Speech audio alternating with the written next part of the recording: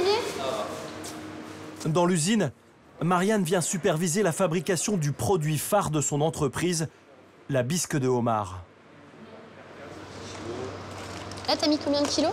C'est des sacs de 5 kg et 10 kg. D'accord. Donc, si vous voyez, c'est des têtes entières qu'on utilise dans la bisque. La carapace va apporter un côté torréfié et va apporter le vrai goût du homard. Qu'est une bonne bisque? La base, c'est d'avoir une bonne matière première. Donc des carapaces, donc avec du homard bleu. On utilise également des parures de poissons. Donc des poissons qui sont pêchés au maximum autour de nos côtes et qui sont des poissons issus de bateaux de petite pêche.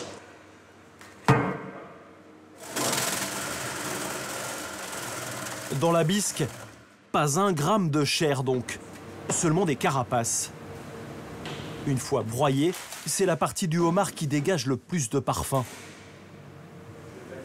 Puis ces carcasses vont être incorporées au reste des ingrédients dans cette cuve. Un mélange d'eau, de vin blanc, de tomates, de carottes et d'épices. Après des heures passées à mijoter, la bisque encore fumante est mise en bouteille. Il en reste beaucoup, t'as dit? Ok.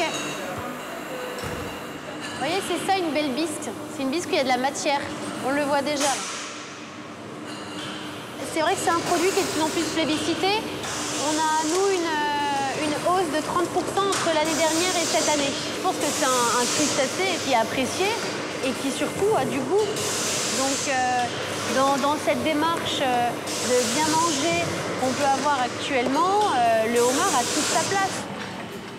Grâce notamment aux crustacés, la petite conserverie a réalisé l'année dernière un chiffre d'affaires de 4 millions d'euros. Pour continuer à surfer sur la mode du homard, Marianne Guyadé cherche sans cesse de nouveaux débouchés. Il y a cette huile de homard.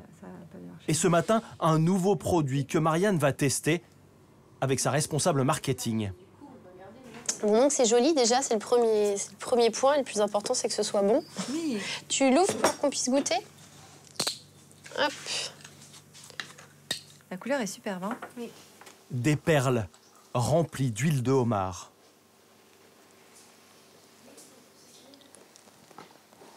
La texture est bonne. C'est agréable. Vraiment on sent le croquant. Et ensuite, ça fond en bouche. Non, très bien. Ça explose vraiment en bouche. Et on retrouve vraiment le goût de l'huile de homard. Et les consommateurs, actuellement, sont beaucoup plus enclins à cuisiner, à prendre le temps de s'approprier un produit. Les perles, c'est un produit qui est très festif. Là, moi, j'imagine très bien à Noël, vous ouvrez une huître, vous mettez un petit peu de perles à l'huile de homard, c'est magnifique. Pour l'entreprise, ce nouveau produit est aussi une affaire rentable. Ces petits pots de 30 grammes seront vendus environ 8 €. Non, très joli. Le homard attire, c'est comme d'autres produits comme le caviar ou la truffe. L'entreprise fournit aujourd'hui les rayons des meilleures épiceries fines de Paris. Elle exporte aussi à New York, Dubaï et Tokyo. Sur le port de Groix, Bonjour. la boutique de la conserverie organise des dégustations pour convaincre les touristes en visite sur l'île.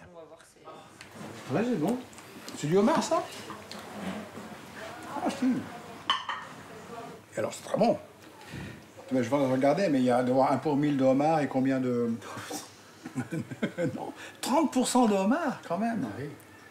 Ah, c'est quand même pas mal. Hein. Ces touristes originaires de Charente se laisseront eux aussi tenter par l'huile de homard et les arguments de Marianne Guyadé.